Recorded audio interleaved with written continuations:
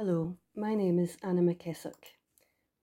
My father, Stanley McKessock, was on the Russian convoys during World War II, and he was on HMS Premier, which was an aircraft carrier, and he was a gunner.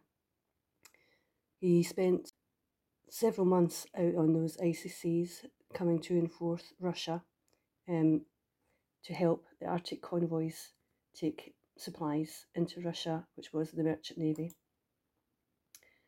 The war had begun on the 1st of September 1939. And what happened was the Germans decided later on to invade the Soviet Union. And the Soviet Union, literally millions of people were starving. And in actual fact, they lost millions of people due to this. So the convoys took supplies, equipment and food into Russia to help Russia defeat Nazi Germany also.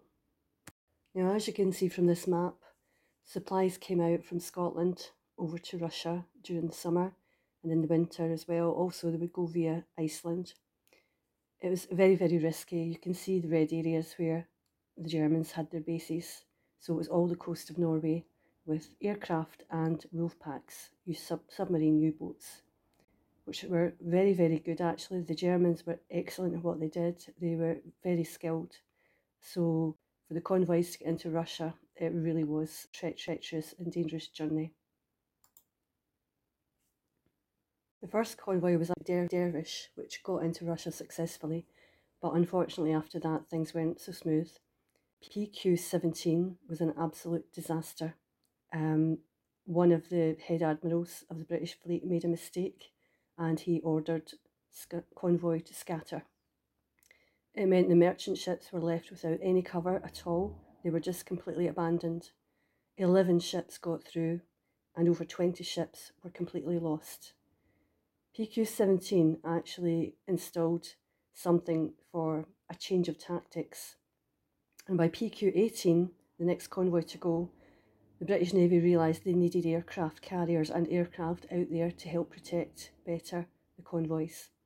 A massive recruitment drive started, and young men like my father, Stanley, volunteered to change from the army into the Royal Navy to combat this. And the Navy needed everybody. They needed gunners, navigators, they needed absolutely everybody. And of course, navigation staff, flyers, people on the ground, battle control on mainland Britain, and men who had to go out there and had to protect those convoys. As you can see from this map, the white lines are how far the German aircraft could get out. Plus there was wolf packs, of course, all over the Atlantic and the North Atlantic.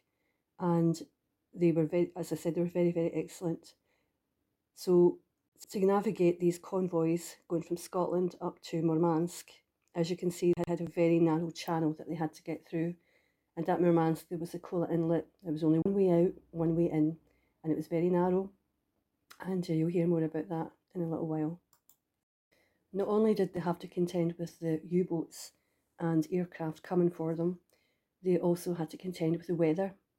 Ice would gather on the ships, which could actually topple a ship. And there was massive storms. Some were so bad, the gales were so bad that they could literally buckle the metal of the ship itself.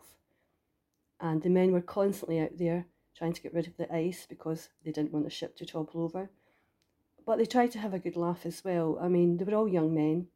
They would have sing-songs and get-togethers, and just try and make the best of what they could. And Murray Haddo always said, I used to just enjoy myself with my pals. I like going for a pint.